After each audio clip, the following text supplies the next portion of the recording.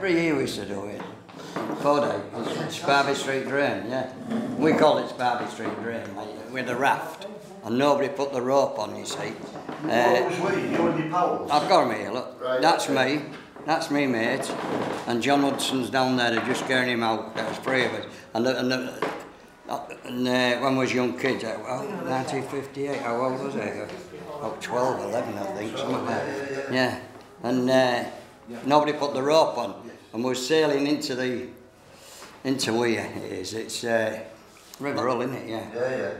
And we got rescued. Well, me and him jumped off there. So, what did you make the raft out of? Wood. It didn't hardly float, no. No.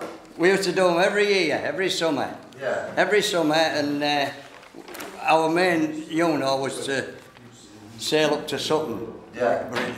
But it never happened. That was your mission? Yeah, it never happened when we was young. It was the highest tide they've ever had as well. No, I'm at the front. That's Hudson who didn't jump off the raft. We jumped off and a couple of swims and was ashore like.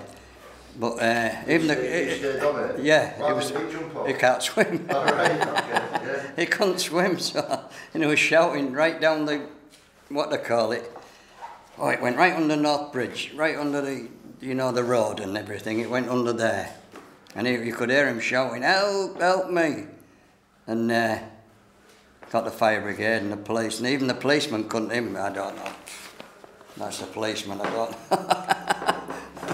I think he wanted rescuing. Look at him. Boy for whom death took a holiday. My mates called me Killer. Yeah, that was my nickname years ago, yeah. Well, it's still though, when you're in town, you see all your mates from then, and my wife busts out laughing. Now then, Killer, because that's how you knew me. That's the only thing they knew me by. Well, then the policeman you had to rescue him. 1958. And the raft was swept on my brother's wedding day.